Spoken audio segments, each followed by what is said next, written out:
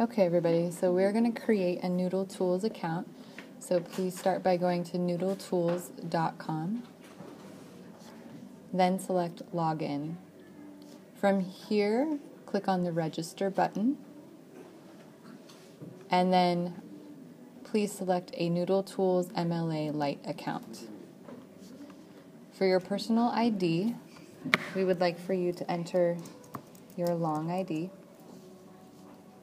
For your password, enter your short ID.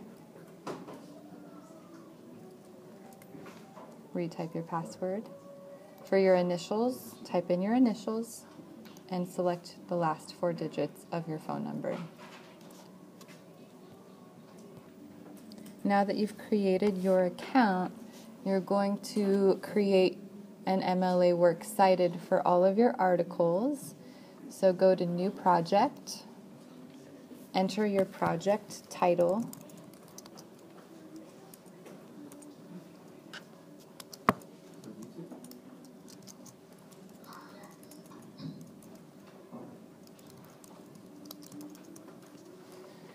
And then submit.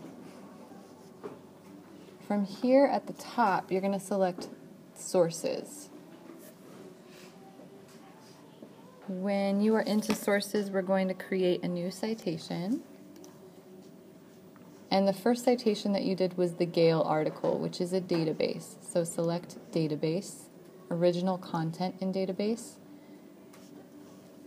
And now what you would do, there's 2 things you can do. If the citation is given to you, you'll copy and paste it here by selecting this one.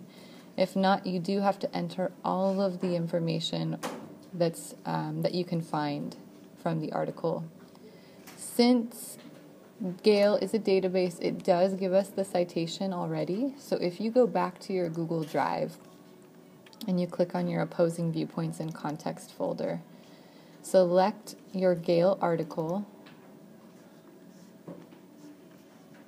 and you're going to see all your highlights and notes. When you scroll down all the way to the bottom, you're going to see the source citation right here, this whole thing. And what you're going to do is just simply copy and paste this. So copy would be Control-C, go back to NoodleTools, select the Quick Cite option to copy and paste it by Control-V. It should look something like this. When it does, just click Submit. And your first citation is done for you. So you just have to do that one more time for the next citation. If you found another Gale article, you're going to do the same thing by going to Create New Citation, clicking on if it's Gale, it's a database. But if not, if you found your second article just on a website, then select Website. Select Web Page, and then this is where you are going to need to go back either to your doc in your Google Drive, or you need to actually find the exact page where you looked up the information. So I'm going to model how to take a website and cite it. So if this is the one I used, then I do need to take the article title, copy it, and paste it into article title. I need to take the URL, this is the web address, copy that, paste that. Look for the date of publication, which was January 12th, 2007.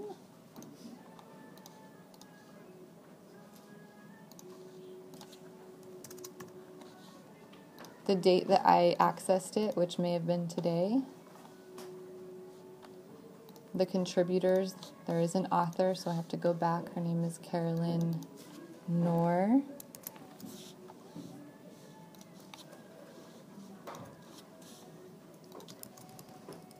Be sure to spell these correctly.